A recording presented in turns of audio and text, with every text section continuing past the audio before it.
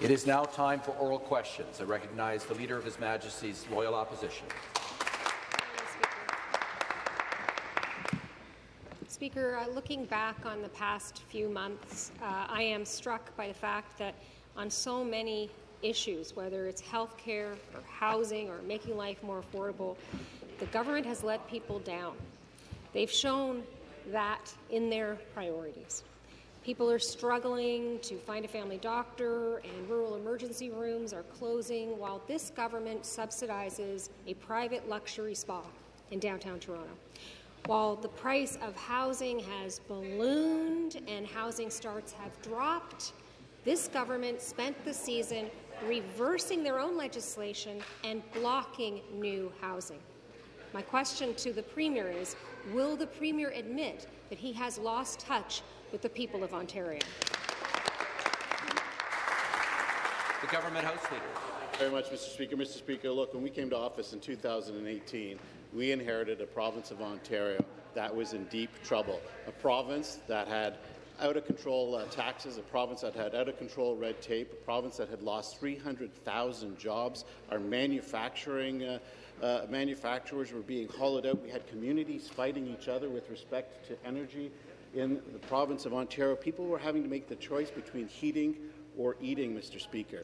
And what we have now is a province that has created over 700,000 jobs, $40 billion worth of economic activity coming back. Our manufacturers creating jobs like never before. $8 billion of cost to those job creators has been removed. We have removed red tape from them, Mr. Speaker. We've lowered taxes for the people of the province of Ontario. We're building hospitals, long-term care homes. We're rebuilding our education system. The job isn't done, Mr. Speaker, but we are going to continue on the path of rebuilding the province of Ontario. The supplementary question. Oh, Speaker, no wonder they can't get out of here fast enough, right? They should be rolling up their sleeves right now to address the priorities of Ontarians. Serving the people as government is a privilege, and it can be gone sooner than you think. People expect their Premier to be working hard every day to make their lives better, but what they've got instead is somebody who puts his interests, his friends first every single time. Instead of hiring more doctors or building more housing or strengthening our local schools, we've got backroom deals, RCMP criminal investigations, and hundreds of millions of dollars wasted breaking contracts.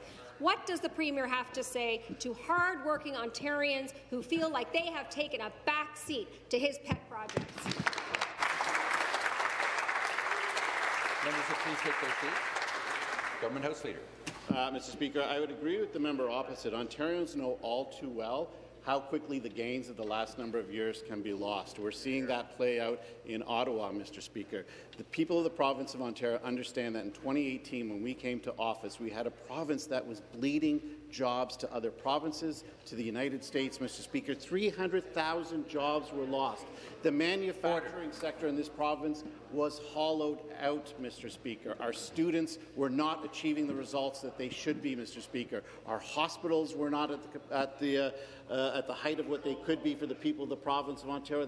The health care advantage that we had lost, Mr. Speaker. Fast forward to today, and I will admit the job is not done. We have created the conditions for over 700,000 jobs, $40 billion worth of economic activities coming back to the province of Ontario. And we're doing that while removing costs for the people of the province of Ontario, lowering taxes, cutting red tapes, building a bigger, better, stronger, safer Ontario. The final supplementary. Speaker, the session might be ending, but people's problems aren't. And 6 years in, I would challenge you to find a person out there who's not a personal friend of the Premier, whose life has gotten better under this government. We have emergency rooms closing, right? We have construction stopped. You could have kick-started the construction of real affordable housing options so that young people can build a home, but the government said no. We could have connected 2.4 million people with a family doctor, but the government said no. We could have reduced congestion on the 401 by lifting the tolls on the 407 for truckers so that people could get home to their families faster, and this government said no. When will this government start saying yes to real solutions for real people? Members will please take their seats. Government House Leader. Thank you, Mr. Speaker. What we have said no to are the exact same policies that brought the province of Ontario to its knees in 2018. We inherited a province that was overly regulated, one of the most heavily regulated provinces, jurisdictions in the world. We inherited a province where its people were overtaxed, where people had to decide between heating their home or putting food on the table. We inherited a province where communities were fighting each other, Mr. Speaker. We inherited a province that was not building long-term care. We inherited a province whose hospitals needed to be rebuilt, Mr. Speaker. We inherited a province where our roads, infrastructure were so sorely undervalued by the previous NDP Liberal government. What we have done since then is reinvest in the people of the province of Ontario. We've lowered taxes. We've brought back investments. She talks about the friends of the government. The people I consider friends are the 700,000 Ontarians who have the dignity of a job, who have hope and opportunity and a bigger, better, stronger Ontario. The next question, back to the Leader of the Opposition. Thank you, Speaker. I'd remind the minister that today in Ontario, people are dying in the streets. Right? Parents are going to turn up at emergency rooms which are closed with their 6th child. That is the Ontario we are living in today. Yesterday, the Financial Accountability Office released its report into the Ministry of Children and Community Social Services, and for millions Minister of of Education will come to order. Pretty clear today that they are not this government's priority. Leaping from the page is the FAO's projection that there's going to be an overall shortfall of $3.7 billion. That's the difference between what the government has allocated and what's needed to maintain program funding levels. Speaker, can the Premier explain this discrepancy? Yeah, the Minister of Children, Community and Social Services. Yeah, thanks very much, Speaker. As I said yesterday, the FAO's opinions don't reflect actual government spending and investments, Mr. Speaker. And I'll make it very clear, Mr. Speaker. Again, the opposition sometimes struggles with fact, so I'll say it as slowly as I can, Mr. Speaker. The investments in the Ministry of Children, Community and Social Services increased by more than $630 million this year. Every single program under our ministry has seen an increase of investment, Mr. Speaker. The year before, the Ministry of Children, Community and Social Services received an investment of more than $900 million. $1.2 billion the year before. Now, Mr. Speaker, what has the opposition done? Voted against every single measure to make life more affordable, make the services more accessible for Ontarians. So, Mr. Speaker, of course Ontarians are seeing it. That's why they returned 2 members from 2 by-elections, and the NDP was shut out once again, Mr. Speaker, in this block. Member will take a seat. The Minister will take a seat. Supplementary question. Speaker, the minister can try to brush off the FAO numbers, but guess who provides the numbers to the FAO? The ministry themselves. It's their own numbers. Even if the member for Nepean will come to order. Speaker, families of kids with autism have been on a roller coaster ride of changing programs and reversals and overhauls, and they deserve a program that works. And the FAO's report shows very clearly that, again, social services are going to be underfunded again by about $3.7 billion. They deserve, those families, a program that works, one that can deliver for them not only the funding that they desperately need, but also the services to help their kids while they can still make a difference. So I want the Premier to explain to people and families in need why he is underfunding social services by $3.7 billion. Minister of Children, Community and Social Services. So once again, Mr. Speaker, I will gladly share some facts with the Leader of the Official Opposition because they always seem to miss them. You'll see them every quarter, Mr. Speaker. They'll get up and talk about the numbers. When public accounts and actual numbers come out, silence over there, Mr. Speaker, because they have absolutely nothing to say to facts, right? Cameras are off then at that point, so you'll never hear NDP go in front of cameras at that point, Mr. Speaker. The facts speak for themselves, Mr. Speaker. Now, the FAO, when it comes to the Ontario Autism Program, I'll say that the FAO assigned an average number to the children and youth in the program, Mr. Speaker. There is no such thing as an average child with autism, Mr. Speaker. And the OAP does not treat children and youth as statistics, Mr. Speaker. Support is based on individual needs. Mr. Speaker, as I've said this many times, we doubled the Ontario Autism Program. It was the community that built this program. This year, we increased the investment by over $120 million, Mr. Speaker. Now, this isn't even the same program.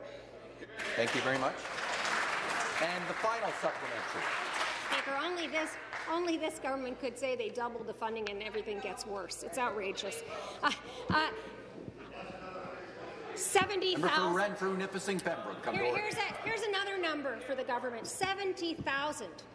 70,000 children on the wait list for autism services. The wait list.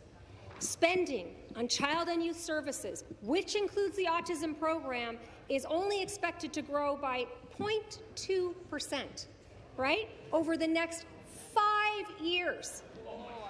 Can you imagine, Speaker, that this year only 1 in 7 of those kids on that wait list are going to get the services they need? 10,000 out of 70,000 kids in need. I want to ask the Premier, on what planet does he think that that is acceptable to the people of the province of Ontario? Please take their seats. Minister of Children, Community and Social Services. Thank you very much. Of course, Mr. Speaker, the Leader of the Official Opposition had no problems when 75% of families were languishing on the wait list under the previous government, which they held the balance of power for 3 years, who could have gone to the Liberals at that time and say, bring in more funding or we will bring you down. Of course, it was not a big deal for the NDP at that time. Mr. Speaker, the program that we have now is nowhere near the program before. The Ontario Autism Program is a world-class needs-based program, Mr. Speaker, that is delivering. Before, Mr. Speaker, let's do a compare contrast, and I know the opposition likes it. Before, families received one service, Mr. Speaker. Today, just a core clinical service, Mr. Speaker. ABA, speech-language pathology, mental health support, Mr. Speaker. On top of that, families have access to free services as soon as they register with Access OAP, Mr. Speaker. Entry to school, family foundational services, Mr. Speaker. Urgent response. We will not leave any child behind.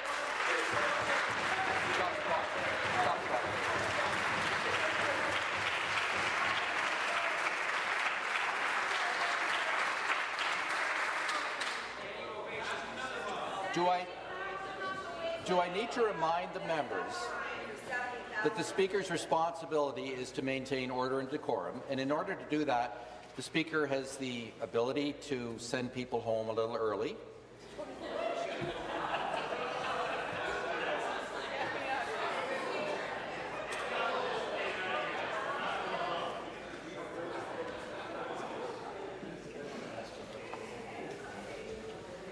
Thank you. Start the clock. The next question, the member for London West. Thank you, Speaker. My question is to the Premier. Speaker, today marks 3 years since the hate-motivated terror attack that took the lives of 4 members of London's Afzaal family, Salman, Medea, Talat, and 15-year-old Yumna, who would have been graduating this week from Oak Ridge Secondary School, leaving a child orphaned, a community grieving, and deep wounds that will never fully heal. In this House, we have a duty to honour the Afzaal family with legislation that addresses the alarming rise in racism, hate and Islamophobia. My question is, what immediate steps will this government take to make sure that we never see another family and another community devastated by Islamophobic hate? Thank you. The Parliamentary Assistant, member for Markham Thornhill. Thank you, Mr. Speaker. Thank you to the member for that important questions. Mr. Speaker, let me be clear. Islamophobia or any form of racism and hate are completely unacceptable and no place in Ontario. Mr. Speaker, only place in Ontario for love and harmony. Our government has taken strong action and made considerable investment to build safer communities and protect the right of all Ontarians to practice their faith safely and without any fear of persecution.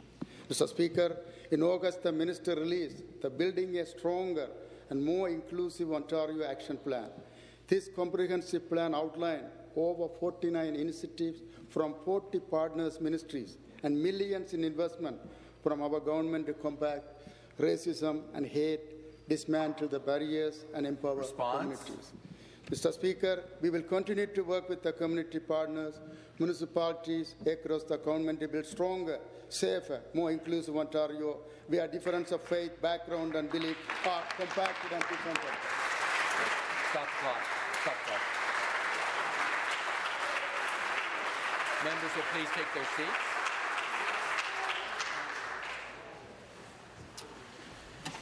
Start the clock. Supplementary, the member for London Fanshawe. Speaker, this week the National Council of Canadian Muslim Members attended Queen's Park, and they met with all party members. Even the Premier met with Isa, a cousin of 15-year-old Yumna, who was killed on this day 3 years ago, alongside with her parents and grandmother. The Afzal family was a target of hate just because they were Muslim. Racism and hate against the Muslim community has been getting worse. The Muslim community has gone through so much, and the terrorist attack on the Afzal family has left the Muslim community asking, when will the members of this legislature put words into action and address rising hate and Islamophobia?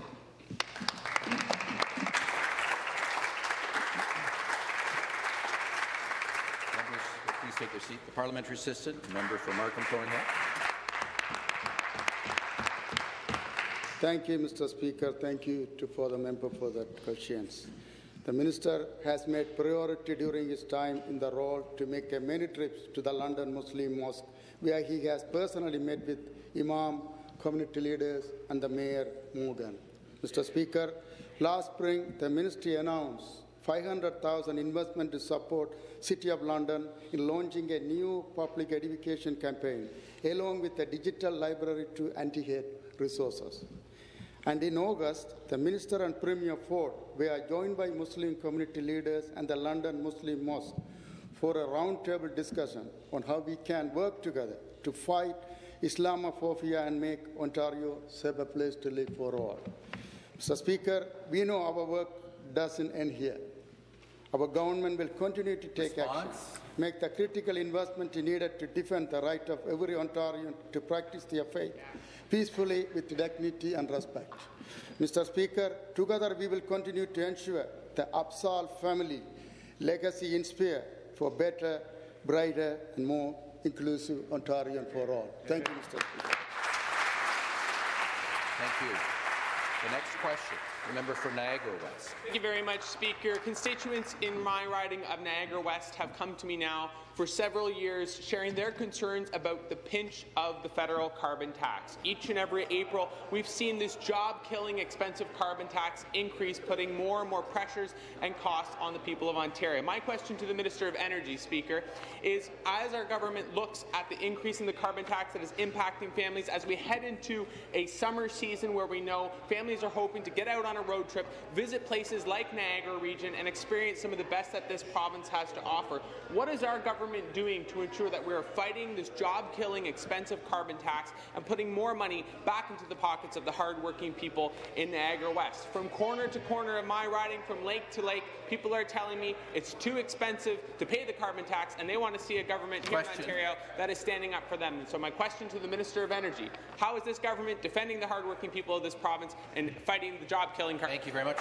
The Parliamentary Assistant, member for Renfrew, Nipissing, Pembroke. Thank you, Speaker, and thank you to the great member from Niagara. It's just wonderful to hear his concern for the people in that area and everybody across this province with regards to the carbon tax. The carbon tax increases the cost of everything, from the field to the fork, the farmer's field to the fork, and everything between and everything that goes into it. And this summer, whether it's the cost of a hotel or the campsite or the propane to cook on that barbecue, it's going to cost more, and fuel to get there, it's going to cost more. We're reducing the cost of living for people in Ontario by reducing the gas tax by over 10%, 10 cents a litre, removing the cost of license plate stickers, removing the tolls on highways 412 and 418, and of course the one fare, which is going to save people $1,600 per year. While the carbon tax caucus over there and their leader, the queen of the carbon tax, Bonnie Crombie, wants to raise the cost of living, we're lowering it, making it better for families, and we're doing it without that punishing carbon tax. Supplementary question, the member for Niagara West. Well, my thanks to the member for his response, and I can tell that this is a government that is focused on cutting the costs for the people of Ontario and cutting costs for the people of Niagara West. But, Speaker, when I'm in my constituency and I speak with local farmers, entrepreneurs, and also tourism operators, they are flabbergasted that Queen Crombie is committed to bringing forward yet another carbon tax. We saw that the Liberals and NDP worked together in a coalition to bring in the cap-and-trade carbon tax, and it had a hugely detrimental impact to the people of this province. When our government came in and cut that tax, we put real money back into the hard-working pockets of the people of this province. So the local farmers, the local entrepreneurs, the local drivers in my riding who are counting on this government to stand up to the job-killing carbon tax that the federal Liberals are pushing down the throats of the people of Ontario want to know that we're on their side. And so my question to the member and to the parliamentary assistant, to the Minister of Energy, is how can we continue to take a strong step to make sure that the federal government realizes it's time to kill the job-killing carbon tax? Member for Renfrew, Nipissing, Pembroke. Doing is we've got our Powering Ontario's growth plan to make sure that we brought 700,000 jobs back to this province. We've got to have the energy to support those jobs and those families. We've got shovels in the grounds on projects across the province. Nuclear refurbishment going on at Darlington, at the Bruce, and soon to be at Pickering to make sure on that energy. New builds at Bruce, new build nuclear are going to be happening at Bruce. Speaker, refurbishments at Niagara Falls and Cornwall for our great hydroelectric power. The basis, where it started. And just recently, the largest procurement of battery storage in history. Almost 1,800 megawatts. That's enough to power 1.8 million homes. Speaker, we're making sure that the Ontario of the future has the power it needs to generate, to support those families, and we can do that without a job-killing carbon tax. The Crombie caucus over there has to stand with us, stand against the federal Liberals. This is the last day we're going to be here. Call them. Tell them to... Thank you very much. Take a seat. The next question, the member for Order, member for Waterloo. My question is for the Premier.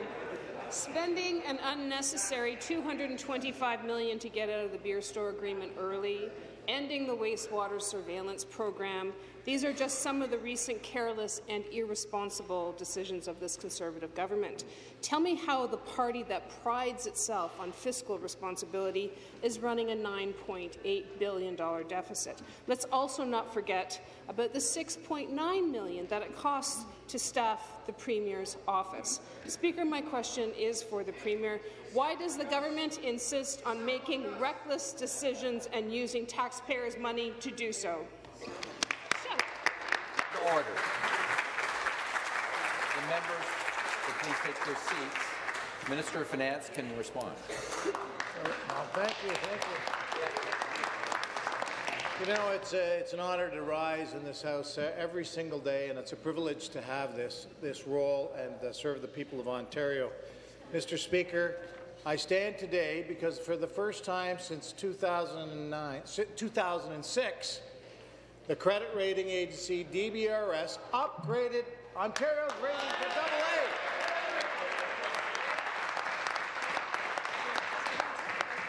Ladies and gentlemen, that is what fiscal responsibility looks like. Mr. Speaker, we're proving that we can reverse the trends of the previous 15 years where we saw jobs leaving, the red tape capital of North America, and no fiscal plan whatsoever. Credit downgrade, but we've been able to reverse that trend in 6 short years where now jobs are flocking back to Ontario. The conditions for economic... Thank you. Thank you. The supplementary question. Speaker, let's continue with the reckless decisions. How about the 2.4 million Ontarians who do not have access to primary health care and the 70,000 kids on a wait list for autism programs? On the education funding, $1,500 less per student, and on $426 million in cuts to colleges and universities. For this government, it is always private profits over people. Speaker, my question to the Premier. When will this government take responsibility for their actions and reprioritize the needs of Ontarians, the very people that were elected to serve? Never in the history of this province has a government spent so much, so irresponsibly, and got so little for the people that we serve. Members will please take their seats. Minister of Finance. You guys are sharing.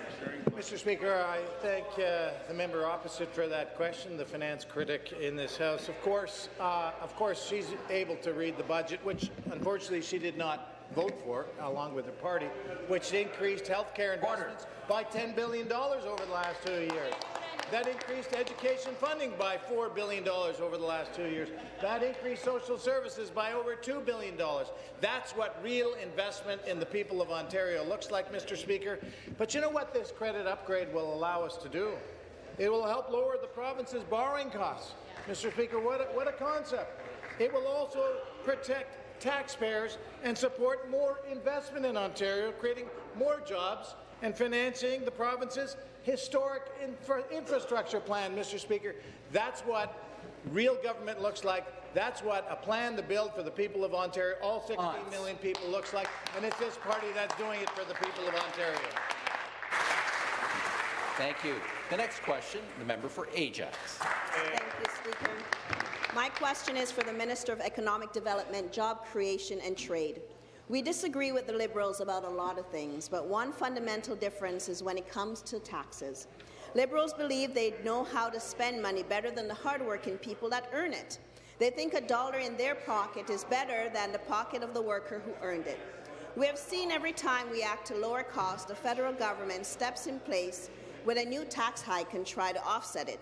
That is why we're so firm in our opposition to the carbon tax. We'll never support an inflationary tax that makes it harder for people to fill up their tanks at the pump and put food on their table. Speaker, can the minister please explain how our government's approach is different from the Liberals' approach? Minister of Economic Development, Job Creation and Trade. Speaker, the difference between our government's approach and the Liberal approach could not be more clear. We cut gas tax to save families at the pump. They raised the carbon tax to add 23 cents a litre at the pump to make it more expensive. We allow businesses to accelerate in-year equipment write-offs, saving them $1 billion. The Liberals plan to get rid of their in-year equipment write-off allowance, costing businesses more money. Now, I spoke with an Ontario manufacturer who said to me last night, as a matter of fact, every dollar I spend on the carbon tax is $1 I can't invest to reduce my carbon footprint. The Liberal carbon tax does not work. We need them to follow our lead. Speaker, scrap the carbon tax today. Supplementary question. Thank you, Speaker. The minister is right. The difference between our approach and the Liberals' approach could not be clearer. We're the party of lower taxes, while the Liberals will always be the party of higher taxes. Just look at their leader, Bonnie Crombie, who has supported every single Liberal tax hike over the last 20 years. She's watched as her friends in the previous Liberal government sought to crush our manufacturing sector with their higher taxes. And now she won't even stand up to the Prime Minister to tell him to scrap that turbo tax. Speaker, can the minister please elaborate on how the Liberals need to follow our lead and scrap the tax today? Minister of Economic Development, Job Creation and Trade. First 4 months of this year, more than 80,000 good-paying jobs have been created in Ontario. Last month alone, we added 25,000 jobs, including 5,800 in manufacturing. By lowering costs across the board, our government has created the conditions for job growth across the province. We have cut 500 pieces of red tape that the Liberals impose to stifle economic growth.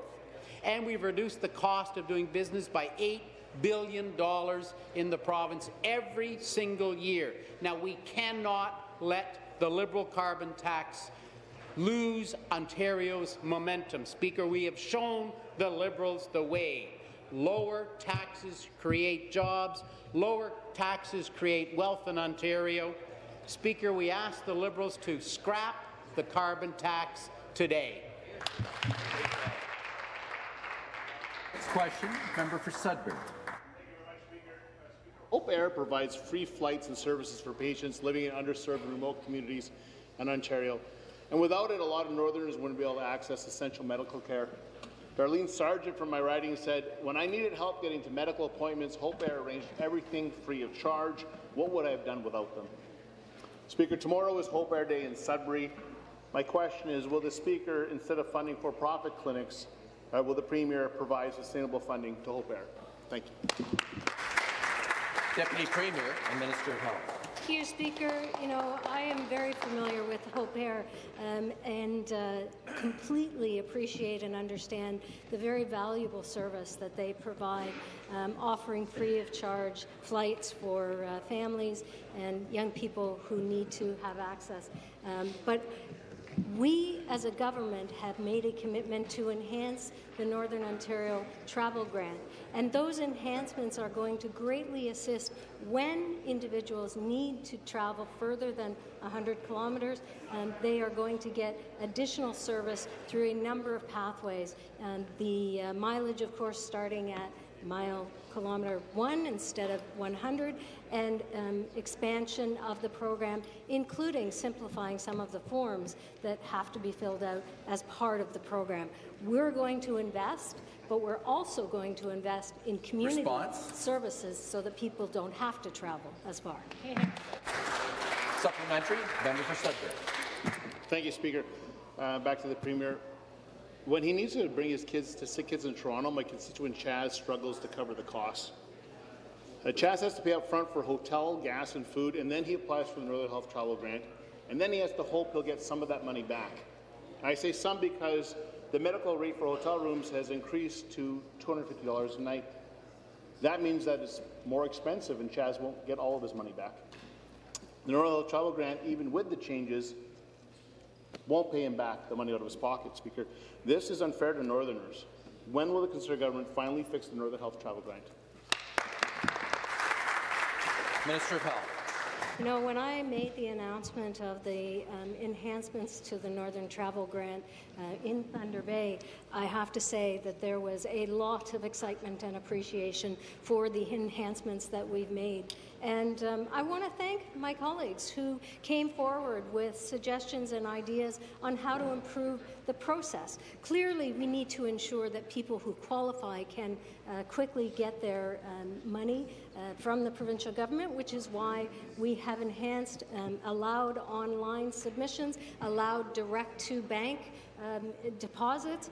So we will continue to make enhancements, but the fact that this NDP party continues to speak against enhancements for local community diagnostic and surgical centres speaks to their interest in keeping the status quo while we do the improvements that are necessary and needed. Thank you. Order. Order. The next question. The member for Ottawa-Vanier.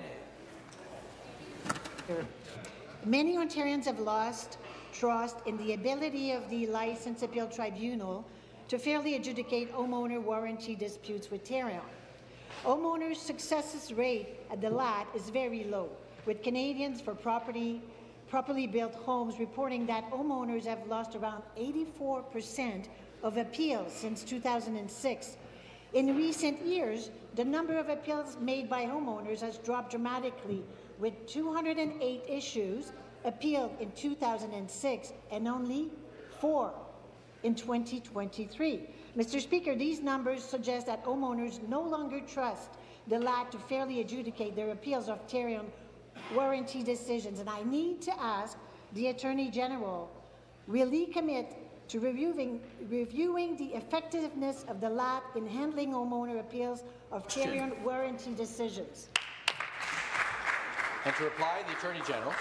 Speaker, and I'm pleased to have the chance to talk about the LAT because it was one of the first tribunals that we brought back into balance, hitting all of their marks in terms of filing to hearing dates, Mr. Speaker. The LAT was a tremendous success, and under the leadership of Sarah Mintz, who did a phenomenal job getting the LAT back on track so that it was so effective that sometimes the lawyers were saying you're moving too fast, Mr. Speaker. But in fact, we have moved fast, we have come back to balance, and I'm quite proud of the work that the LAT is doing. Thank you, Mr. Speaker. Supplementary question. Mr. Speaker, there's clear evidence that the LAT lacks the ability to be an impartial arbiter of disputes between homeowners and Ontarians. CPBH has identified that the adjudicators who are hearing appeals to the LAT often do not have the expertise in new home construction required to effectively adjudicate these cases, and that the criteria they are using to evaluate the cases are often Ontario's own construction performance guidelines. Additionally, the LAT has not had Ontario's guidelines independently reviewed by a third party to assess their appropriateness. With only 4 appeals by homeowners to the LAT in 2023, homeowners are clearly choosing not to go to the tribunal anymore, and something is obviously wrong. Will the Attorney General commit to implementing a third-party review of Ontario's construction performance guideline and to ensuring that the adjudicators hearing these appeals have the training and expertise required to make informed decisions? Attorney General. Thank you, Mr. Speaker. And we'll start with the Licensed Appeal Tribunal and the fact that it's an independent tribunal, Mr. Speaker. It's part of Tribunals Ontario and the excellent work that they're doing under the leadership of Sean Weir. Mr. Speaker, there's continuous training. There's training when the adjudicators are onboarded.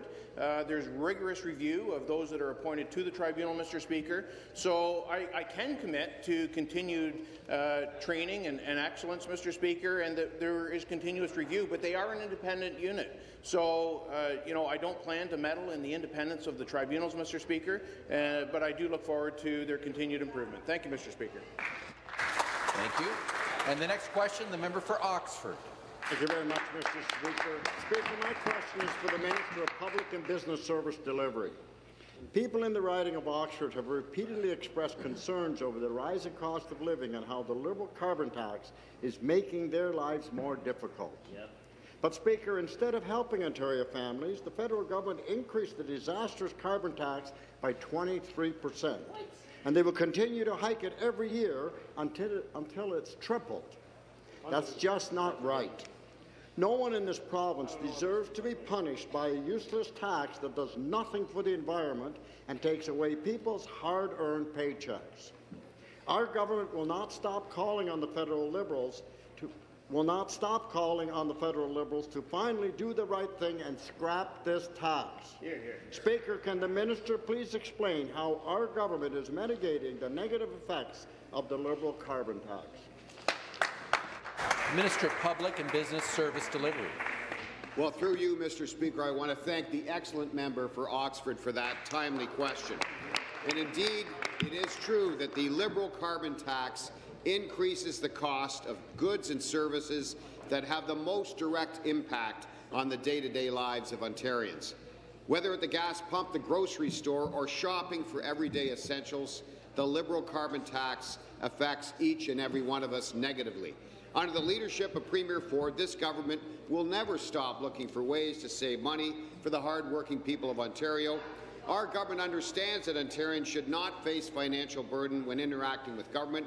That is why we have delivered ways for Ontarians to save time and money when engaging with Service Ontario in person or online. More options, more service, more convenience, and of course, we include with that the removal of license plate sticker fees and renewals. So while the Liberals work to make life less affordable, we have the backs of Ontarians making life more affordable. Thank you. This supplementary question. Well, thank you again, Speaker, and thank the Minister for the response. The Parliamentary Budget Officer has been very clear that the majority of us will pay more in carbon taxes than we get back in rebates. Ontarians will not be fooled. They know the carbon tax is just another Liberal tax grab. Speaker, families across the province are looking for our government for support. We must continue to find ways to reduce costs across the board and ensure that people are not facing any additional burdens. Speaker, can the Minister please tell the House how our government is delivering real affordability to Ontarians by keeping costs down for essential services? Minister of Public and Business Service Delivery. Well, through you, Mr. Speaker, I again thank the member for Oxford for that question. Our government believes that reducing the time and money it takes to interact with government is essential. At Service Ontario, we've simplified online renewals for driver's licenses and health cards. We permanently waived fees for delayed death registration for Indigenous peoples, and we've made registering newborns faster and more affordable. And I must add, Mr. Speaker, that just yesterday we saw a tremendous act of bipartisanship as this House came together to unanimously pass Bill 200, the Protecting Homeowners Act. It passed unanimously at third reading so that upon royal assent, all those who have been victims of the insidious nosy scams can breathe a sigh of relief. Help indeed has arrived. So, Speaker, I would like to thank all of the honourable members of this House who supported that bill and who chose to send a clear message. They support legislation that reduces burdens for Ontarians, especially as the federal Liberals continue to fail this nation. Thank you. The next question, the member for Hamilton West and Casper-Dundas. Speaker, my question for the Premier. Good morning, Premier. We cannot take clean air for granted, especially as the climate emergency fuels more and more wildfires in our province. We just need to look back to last summer's unprecedented wildfire season. We all in our communities saw the smoky skies, felt it burn our lungs. We even smelt it right in this chamber. Wildfire smoke is toxic. It contains ultrafine particulate that penetrates deep into our body. Ontario has an air quality health index, but this ministry does not track that ultrafine particulate, which is completely negligent. Almost all other provinces do so, but Ontario hasn't acted. So, my question, when will you update the Air Quality Health Index so people have the information that they need to keep themselves and their families safe? To respond, the Minister of the Environment, Conservation and Parks. Thank you, Speaker. This government, under the leadership of this Premier, is taking swift action when it comes to climate change resiliency and adaptation. Just look at the results, Speaker. If you just look at what we've done to build resiliency, whether it's Ontario's forest sector strategy, our community wildfires protection plans, our climate risk and resiliency assessments, the 92% we've increased in wildfire funding, wetland conservation partnerships, we've dedicated $30 million in funding. We protected thousands of hectares of wetlands. But, Speaker, every step of the way, when this government tries to build up Ontario, create great jobs, create green jobs, invest in all our manufacturing sector while creating EVs, fighting climate change, every step of the way, Speaker, unfortunately, we have no support from the opposition because their only plan is a carbon tax and a tax plan. On this side of the House, we know that a carbon tax is a tax plan, not an environment plan. Thank you. Any supplementary question? Speaker, this is a government that doesn't even have a climate plan and has an abysmal reputation when it comes to the environment. And this government is also failing the people of Aamjiwnaang First Nations. Aamjiwnaang First Nation declared a state of emergency last month because of its high levels of benzene pollution in the air. This government continues to ignore Aamjiwnaang's air quality recommendations. For Brampton North, come to order. I'll repeat it again. Failed to consult the First Nation on this government's new regulations for the INEOS plant in Sarnia. So, to the Premier or to the Environment Minister, please explain why, in a First Nations community, you are allowing benzene to be admitted at concentrations that hourly would trigger a shutdown in California and are 10 times the annual amount that is allowed by any other emitter in the province. Please try and explain that. Minister of the Environment, Conservation and Parks. Speaker, since our government learned of the issue around benzene levels and NUOs, we've taken swift action. After multiple orders, in addition to that, we've been working with everyone, whether it's the First Nations community, the municipality of Sarnia, the first responders, and other involved stakeholders to find the source of the leak and hold the plant accountable. A plant, which may I add, Speaker, is currently closed. In addition to this, we have introduced penalties per violation. $100,000 per violation will now apply to this company. This regulation is part of a larger coordinated response that is underway to include regular site visits, multiple provincial orders, suspension of the company's environmental compliance approval, and enhanced 24/7 benzene monitoring. These are actions that will ensure the facility currently shut down for maintenance will fully address the causes and sources of the emissions before resuming operations, Speaker. We take the health and safety of the residents of Sarnia and the entire community very seriously and will continue to use every tool necessary to get to the bottom of this. Thank you. The next question. The member for Mississauga East Cooksville.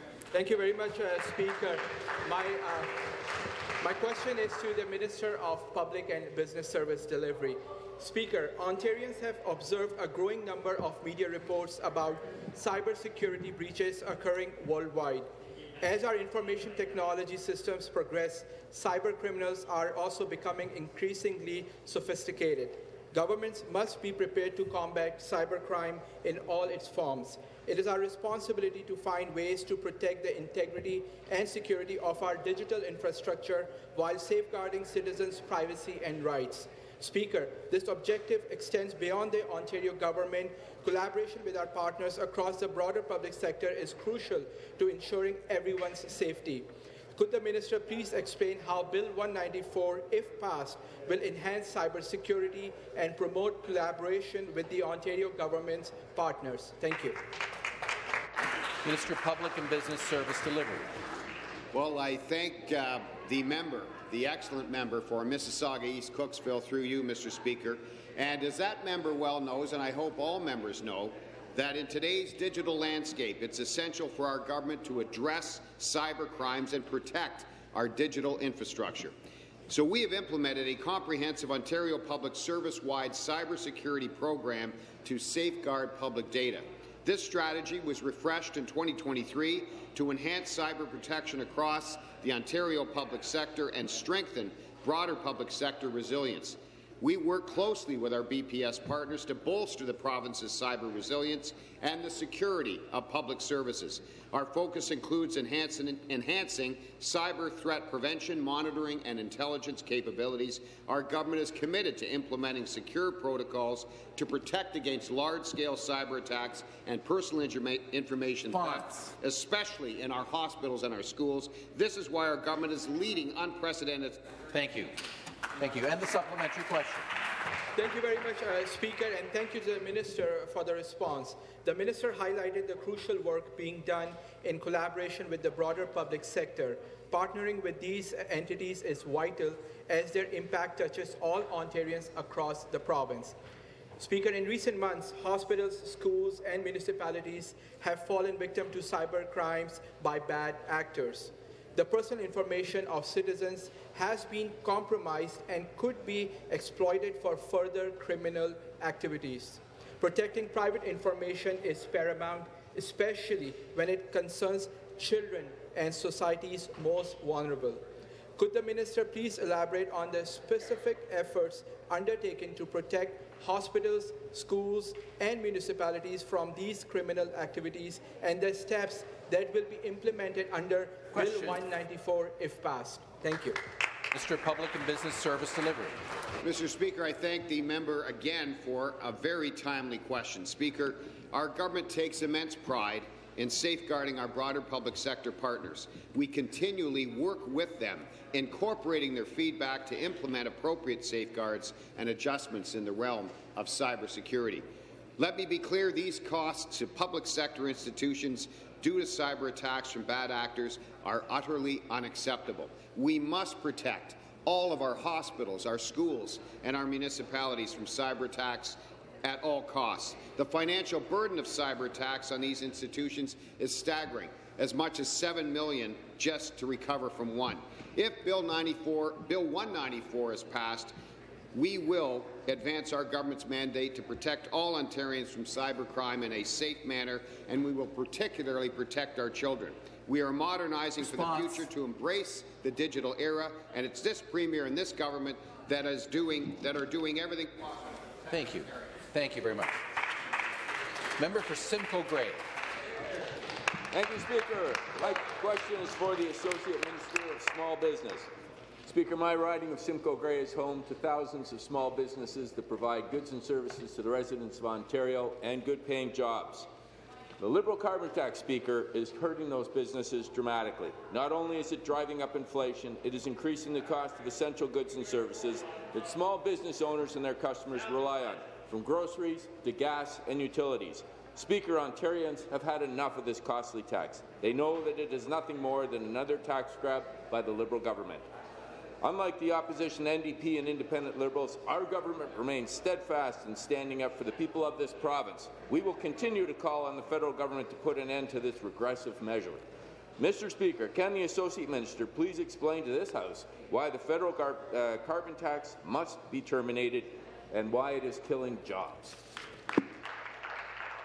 Associate Minister of Small Business. Well, thank you, Speaker, and thank you to the great member from Simcoe Grey for raising a very important issue.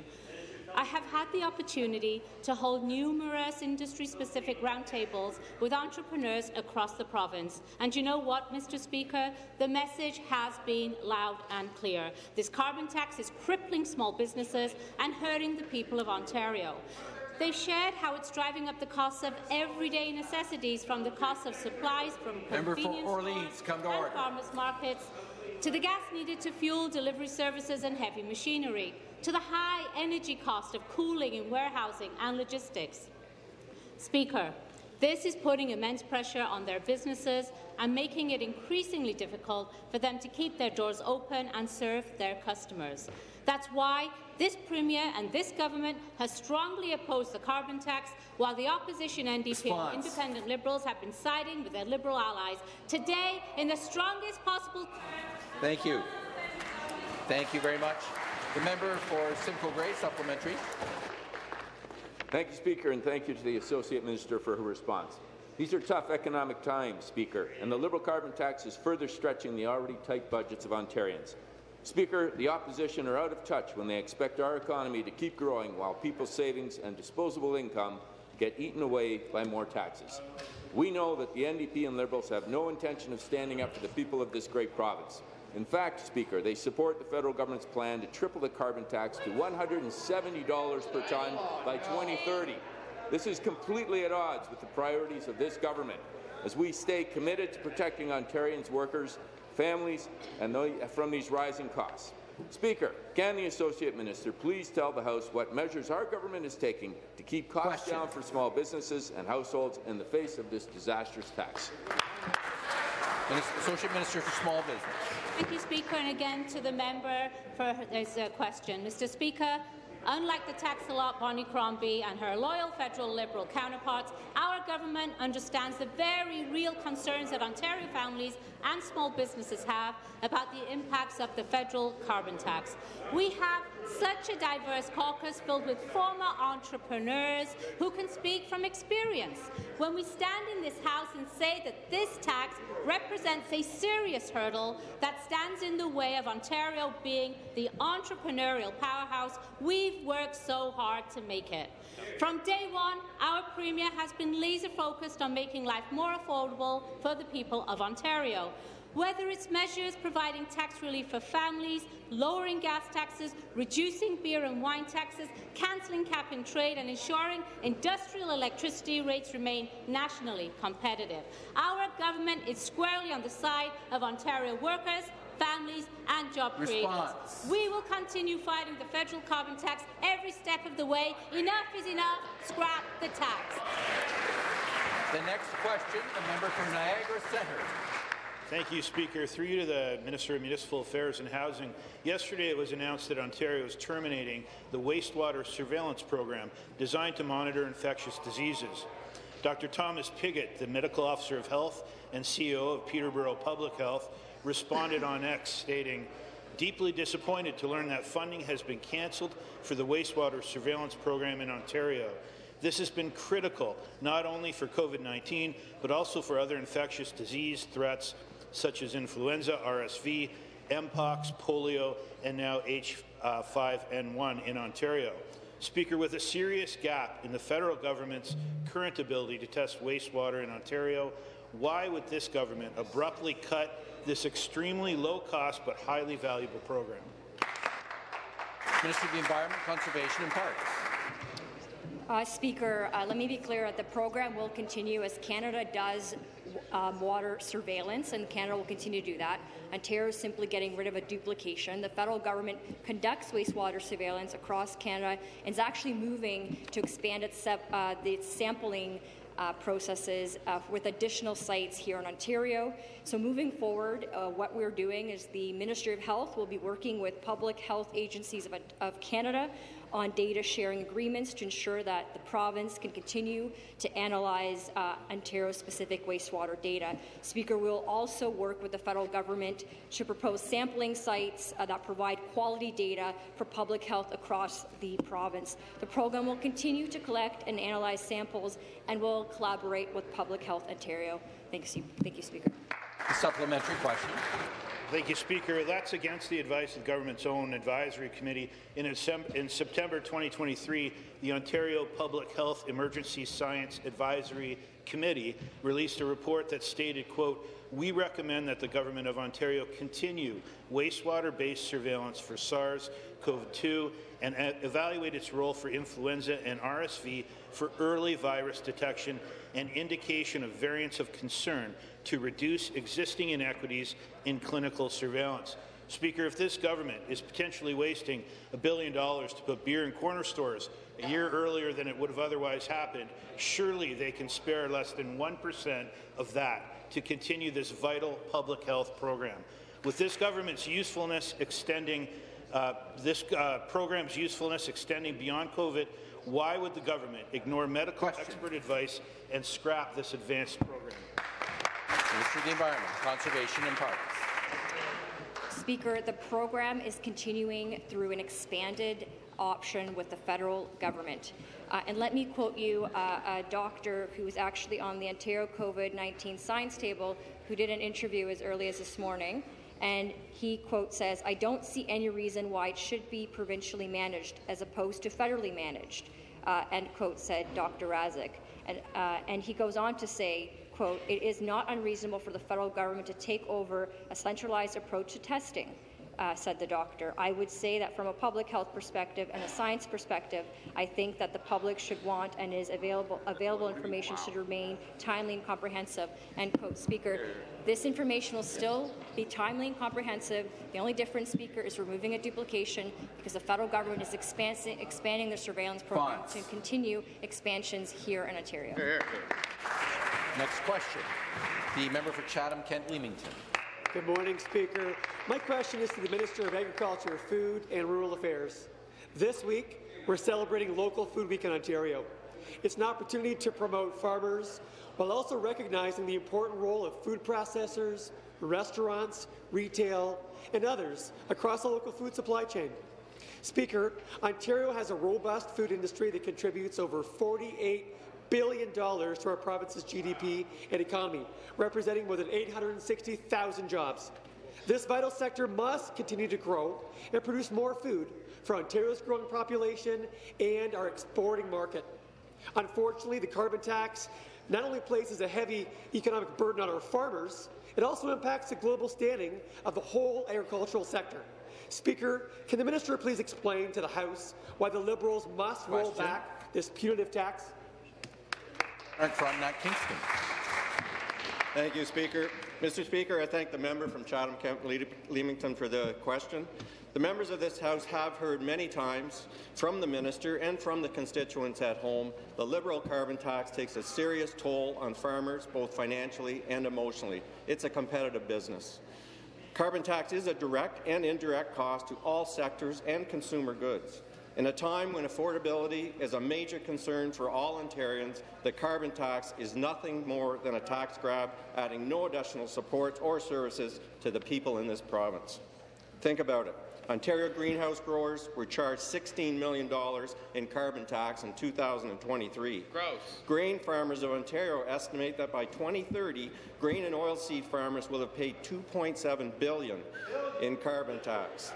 We have heard the Minister of Transportation inform this House that the long-haul truckers are paying an average of $15,000 to $20,000 a year in carbon tax. That's a direct cost on taking our... Thank you very much. And the supplementary question. Thank you, Speaker, and thank you to the parliamentary assistant for that response. Ontario food processing businesses like Wiles and Wheatley, Highbury Canco Corporation in Leamington, and others across Chatham-Kent-Leamington are global leaders in safe, fresh, healthy food production and distribution. In fact, 56% of products produced in Ontario farms end up in one of our province's 4,900 food processors. But, Speaker, this carbon tax hinders the competitive edge our food processors need, their ability to sell products to markets locally and around the world. We need the federal Liberals to finally listen. Terminate the carbon tax today. Speaker, can the parliamentary assistant please explain to the House how the carbon tax is impacting food processing businesses across our province? Parliamentary assistant. To attend the Food and Beverage Ontario Conference, which brings together processors from across the province to discuss priorities to the sector. One of the top priorities when I spoke to them was the business-busting carbon tax. Mr. Speaker, simple economics. The higher the cost of agricultural production and transportation, the higher the cost of our processed foods. Processed foods, like many other goods, compete with imports like in any other market economy. When we have imported products coming in from jurisdictions that aren't subject to the carbon tax, they have a competitive advantage.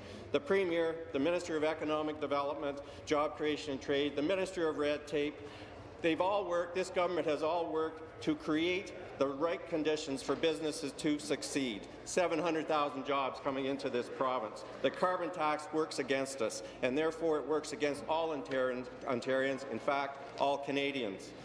Like the member from Pembroke-Nipissing has just said passionately, we need to axe the tax.